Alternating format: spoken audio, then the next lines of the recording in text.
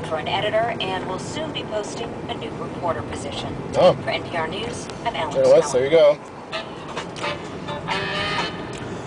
Fabulous on the outside, but still a Walmart on the inside Walmart. Looking south. Support for NPR comes from NPR stations and from Angie's List, providing first-hand consumer reviews. It's weird how there's all this vacant land in the middle of Palm Springs. And now doctors. Owned either by the Indians or by the airport in this part of town, or both. From Robin and Murray Sinclair. It's still crazy. Sustain NPR's coverage. Directly in front of us is the new and from Raymond headquarters building for the Agua Caliente Indian tribe. Asset management, and they own about half the real estate, dirt real estate in Palm Springs, every other square mile. This is NPR. And they've done a pretty good, a very good job of managing their assets. They really have. They do lots of good stuff here in Palm Springs, and I can't give them no kudos about that. The joke is the rich people in Palm Springs are the doctors, the lawyers, and the Indian chiefs. And in Palm Springs, they really are Indian chiefs. We're a community service of Santa Monica College. We're now on Dinosaur Drive, which is kind of an alternate east-west arterial in the Central Valley that I don't always remember, but it's a good alternate to Limon and increased spending, but there's bound to be a battle with Congress. What about the C-17 in Long Beach? Also tonight, a lot of voters going due west. From the new president, San Jacinto's, it's 5 o'clock, so that explains the sun, angle of the sun. Which way LA at 789.9 KCRW.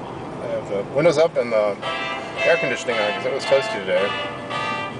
Probably somewhere in the low 90s. Toasty. Well, what we've had so far this year. Not so toasty about what we'll have later on in the summer. At the intersection with Gene Autry Drive, instead of going south on Gene Autry, I'm going to continue west on Dinosaur, because that makes more sense this time of day. Except when somebody pulls in front of you.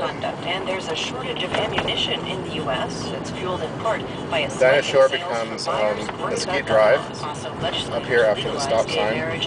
And we'll be going past Demuth Park on the left. Demuth Park is a huge public park in the city of Palm Springs. Not just park, but sports fields, tennis courts, pools. Dealing with the environment, healthcare, income inequality. That's coming up. First News. From NPR News in Washington, I'm Jack Spear. A strong aftershock struck central Italy this evening, a day and a half after the country's worst earthquake in 3 decades caused severe damage in the Abruzzi region. The death toll now stands at 228. NPR's Sylvia Petroli reports in the regional capital, L'Aquila. This evening's tremor was felt as far away as Rome, 60 miles west of here.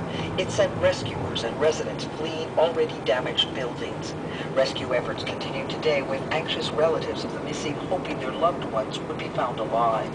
4 students trapped inside a partially collapsed dormitory were located Tuesday afternoon, but hope faded that they would be extracted alive after firefighters brought in huge specialty equipment to tear off balconies, walls, and the roof to get inside. University Rector Ferdinando Di Iorio said that unless there is a miracle, they probably are dead.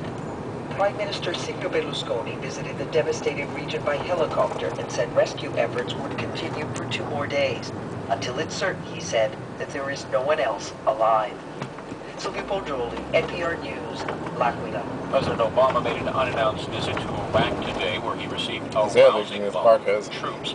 Mr. Obama, arriving at Camp Victory, where he spoke to around 600 troops, declared that this is time for Iraqis to, quote, take responsibility for their country. The president also praised U.S. military personnel for their performance. The Obama administration has already said it plans to withdraw most U.S. combat forces from the country by August of 2010.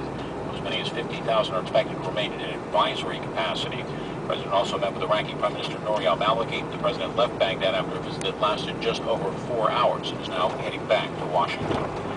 3 members of a U.S. congressional delegation met with former Cuban leader Fidel Castro today. This was his first known encounter with U.S. officials since he fell ill in 2006. More from NPR's Michelle Kellerman.